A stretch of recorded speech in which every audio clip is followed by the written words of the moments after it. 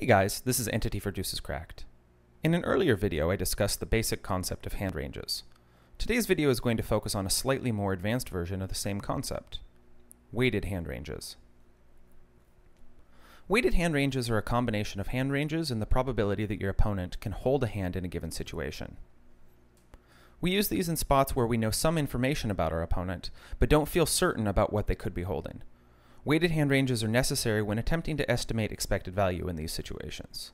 If you've ever found yourself thinking, he might be able to have aces here, then you've thought in terms of weighted hand ranges, even though you didn't know it at the time. While they can certainly be a tool to be used at the table, one of the best situations to use weighted hand ranges is when studying hands away from the table. This helps to tune our intuition about when calling, raising, or folding is the correct play in a close spot. Here's a very simple illustration of exactly what I mean when I say a combination of probability and an estimation of a hand range. We're playing limit hold'em and it's folded to us in the cutoff. There are two somewhat loose players in the blinds. We have pocket fives and we raise. Our opponent on the button calls. For the sake of this example, he's a tight and aggressive player. The flop comes ace of spades, 10 of hearts, 5 of diamonds. The blinds check to us, we bet, and our opponent calls. Both blinds fold. The turn is the 7 of clubs. We bet and our opponent raises.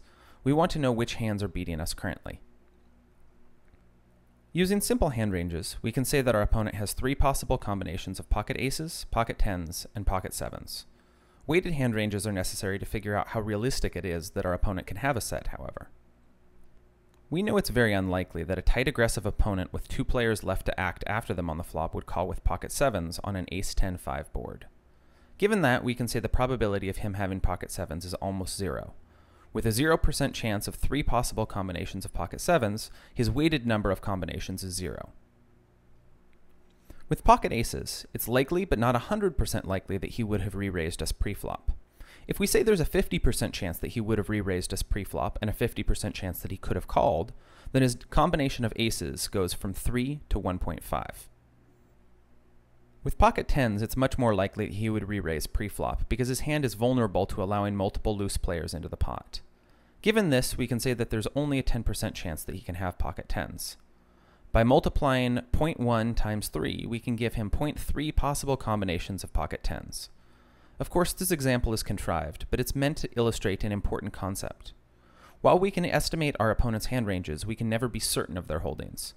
We use this combination of probability and understanding the likely holdings of our opponents in order to paint a much cleaner picture and allow us to make better decisions post-flop. Let's walk through an example together which show how weighted hand ranges can be incredibly important in making the right decision. It's folded to us on the button and we raise ace-10 of hearts. Our opponent, who's been a loose aggressive player so far, cold calls in the small blind. The big blind folds. The flop comes ace of clubs, 10 of diamonds, jack of hearts. Our opponent checks, we bet, and he check raises. We decide to call. The turn is the 2 of spades. Our opponent bets, we raise, and our opponent now 3-bets us. What should we do? What can he have? Pause the video here for a moment and consider what you would do in the moment and why you would do it. Okay, we're back. Many players, when they're faced with this situation, would quickly fear that our opponent has a straight or a set. In fact, you'll often hear them say, I put him on king-queen. This is something you should immediately get into the habit of avoiding thinking. Let's talk about why. While there is certainly a possibility that our opponent could have us beat, it's actually relatively unlikely given the type of opponent we're playing against. Let's start by taking a full picture of the combinatoric possibilities of hands that we're ahead of and behind. There are 16 combinations of king-queen, 12 of them offsuit and 4 of them suited. There's one combination of a set of tens, one combination of a set of aces, and 3 combinations of a set of jacks. There are also 6 combinations of ace-jack. We can quickly do back-of-the-napkin math and estimate that there are 27 different ways that we are currently behind. If we assume that our opponent can have all of those equally, then we'd need to find more than 27 combinations of hands that he would do this with for value that we are currently beating in order for us to put in one more re-raise on the turn. It looks pretty bad for us at first glance, especially if we assume that he has to have 2 pair in order to 3-bet the turn, because there are only 6 possible combinations of jack-10 and 9 combinations of ace-2. That's 27 combinations of hands that are ahead of us and 15 combinations of hands that are behind us. When we take a look at the combinations of hands that are 2-pair or better on the turn and weight them based on whether or not we think he would have 3-bet them pre-flop, however, we come up with a different story. An aggressive opponent is very likely to have 3-bet us pre-flop with king-queen, pocket aces, pocket tens, pocket jacks, and ace-jack.